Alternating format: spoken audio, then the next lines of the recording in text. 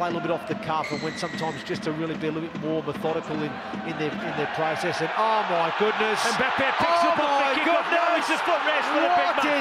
Down the touchline he's going to go. He's going to go 60 metres and he's got a score in the corner. I'm pretty sure we'll go to the big screen to see if he's got this one down. But yeah, that's what you get. You gamble a short kick-off and he just explodes onto the ball, sprints 60 metres to get the ball down. Referee's gone to the big screen for the try, Hendo, so I'm sure we will listen to see what the referee's going to say here. Video referee to match director. We have an on-field decision of try. It is no tackle. Please can I check all available angles on the grounding, so straight to the grounding, please.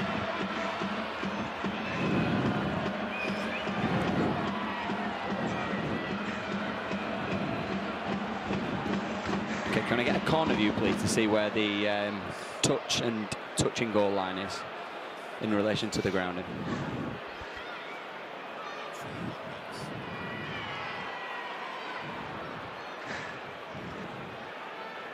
Okay, mate. These are the best two I'm going to get.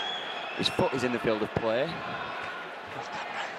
Are those the best two? Yeah, if these are the best two, then just wait for the ball to be grounded. I'm happy I've viewed all available angles. I've made my decision. That's a try, Hendo, isn't it?